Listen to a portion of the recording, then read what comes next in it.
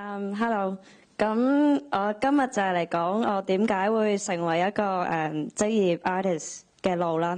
咁我喺中六讀完中學之後咧，我就去咗美國大學嗰度咧，就讀經濟同埋藝術。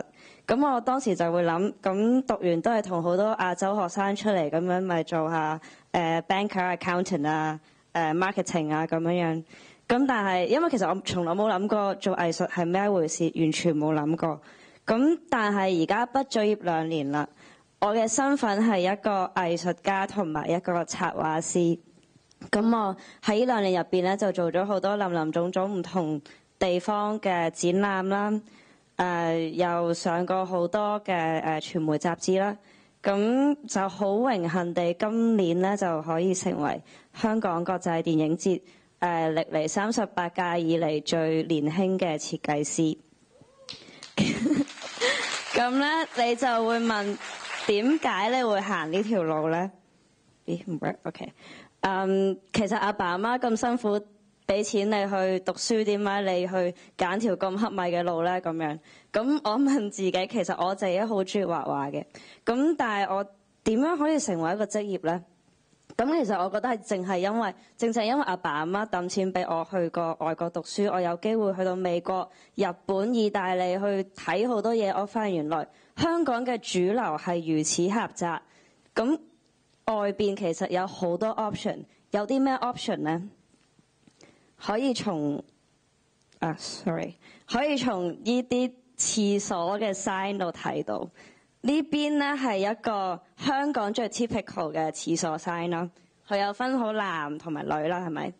咁呢邊咧係我學校嘅廁所 sign 喎，佢寫住 all gender。all gender 就係咩啊？原來佢哋嘅世界入邊咧唔止男同埋女㗎，仲有易服癖㗎啦，仲有變性㗎啦，仲有覺得自己係男覺得自己女，同埋唔想講自己係男定女嘅人㗎喎。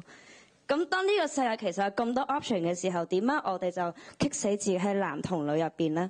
咁但係好不幸地咧，香港嘅即係喺個咁嘅社會入邊咧，我哋往往就係將啲嘢分得好清、好絕對，就好似興趣同埋職業咁樣樣。即係好似你哋細個就會阿爸阿媽叫你去學小提琴啊、游水啊、唱歌啊咁樣樣，咁啊學得好就係最叻最精英嗰個啦，係咪？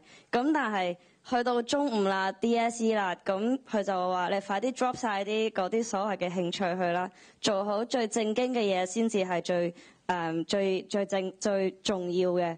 咁最正經嘅嘢係乜嘢咧？咁啲人話行行出狀元啦，係咪？咁但係嗰幾行其實香港狀元真係會去揀嘅行得3行，就係讀 law 啦、讀 medic 啦，同埋讀 finance 啦，係咪？咁但係即係我想講嘅就係我中學咧有個師姐，佢就讀 physics 好叻嘅，咁佢就會考拔尖入咗去中大嘅物理系度讀。咁個啲師奶 friend 啊都話咁蠢㗎，咁樣嘥晒個機會。咁但係佢唔理喎，佢就讀得好好，佢而家入咗去芝加哥大學度讀物理嘅博士生。佢同我講話，佢一直研究落去，直到佢攞到諾貝爾獎，跟住然之後翻嚟做天文台台長。咁我係超級拭目以待嘅。咁所以主流係重要咩？咁我又唔係講緊主流係，唔好喎。咁我有個好叻嘅家姐，咁佢就係攞獎學金去美國讀大學啦、MBA 啦，而家去咗做投行度做，咁係冇問題嘅喎，因為佢知道佢嘅長處係計數同埋分析嘅時候，佢都係為緊佢自己想做嘅嘢而努力。咁所以我覺得最重要嘅問題咧，就係你有冇去真係去睇清自己嘅長處係乜嘢嘢。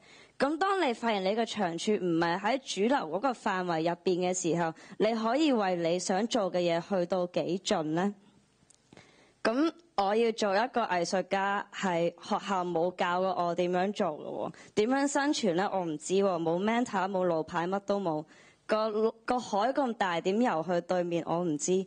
咁唔知點算啊？自己嚟咯。咁我就自己去主動去識啲前輩啊，自己去印卡片啊，自己去揾啲展覽場地，自己 print 咗一大堆去 e-print print 咗一大堆 poster， 跟住由上環行到去灣仔，逐間畫廊同佢講唔該你嚟睇我啲畫啊咁樣。其實係一件好面懵嘅事嚟嘅。咁但係其實同埋你要做自己嘢咧，你嘅付出同埋你嘅收穫永遠都係唔成正比嘅。咁但係當你有收穫嘅時候，你知道係你用你嘅汗水去換翻嚟咧，係會好開心，係一件最開心嘅事嚟嘅。咁最後啦，咁我就想講嘅就係要行自己嘅路。當你真係決定咗你要行自己嘅路嘅時候，你最重要嘅就係你嘅決心。我知好娘，但係真係嘅，即係當你去行嘅時候咧，就會有好多人同你講，不如你做依樣啦，不如你做嗰樣啦，不如你都係放棄啦，不如你去嗰度啦咁樣。咁其實佢哋要講呢啲意見出嚟咧，佢只係需要嗰5秒鐘嘅咋，佢完全係唔需要為自己講嘅意見或者所有嘅提議咧付出任何責任㗎。真係要承擔後果個係你自己。所以當我去到最迷茫，我去到最唔知死啦，有啲路可能行歪咗，我自己好 panic 啊咁樣嘅時候，咁我就會問翻我哋而家都興講無忘初衷啦，係咪？咁我嘅初衷係乜嘢嘢咧？我開頭我最想追嘅係乜嘢咧？咁我覺得只要係有一個決心去堅持落去，就會一定會揾到屬於自己精彩嘅人生。好，我嘅分享去到呢度，多謝。